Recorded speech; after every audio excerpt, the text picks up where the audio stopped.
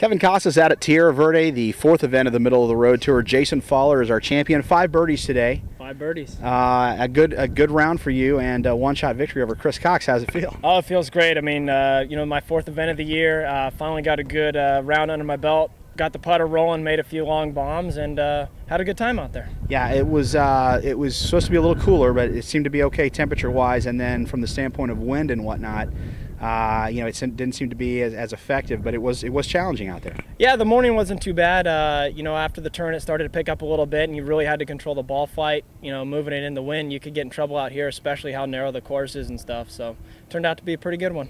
We've talked about this before. How important is it to have something like this for guys like yourself that are working in the golf business, to have this outlet to be able to come out and play against good players, good touring professionals? How important is that to you? Oh, it's extremely important. I mean, beginning of the year, this wasn't established. I didn't know what I was going to do as far as where I was going to play. And for someone like me that works in the golf business, that still has the passion to play tournament golf, it's real hard to get experience because you're working full time, you're doing a lot of other things. But this gives me such a good opportunity to keep going in the future, to keep playing, get some experience, and play against some good competition. So I think this is really going to kind of get my career to the next level. Expectations for the rest of the year?